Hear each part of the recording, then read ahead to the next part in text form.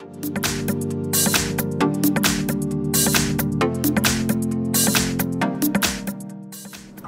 everyone, here we've got Samsung Galaxy A10s and let me share with you how to clear browsing data on this device.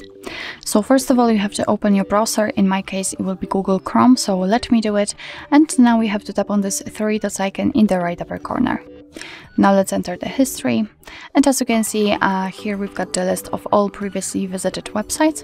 Of course you can remove all of them one by one just by tapping on this X button, so you can do it manually, but if you've got a lot of websites saved, then you can just tap on clear browsing data and we will do it automatically. As you can see here we've got some basic and advanced options. In basics we've got browsing history, so the list we just saw, cookies and site data and cached images and files, and in advanced we've got also saved passwords, auto film from data and site settings. Of course, if you want to remove something you have to mark it, so let me mark everything. You can change the time range also from last hour to, for example, last 7 days. Let's tap on clear data if you are ready, and as you can see we just got back to the history, and right now it is empty, so it means that we just successfully removed actually everything, starting from the browsing history and ending, for example, on saved passwords.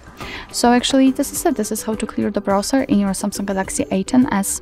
Thank you so much for watching. I hope that this video was helpful, and if it was, please hit the subscribe button and leave the thumbs up.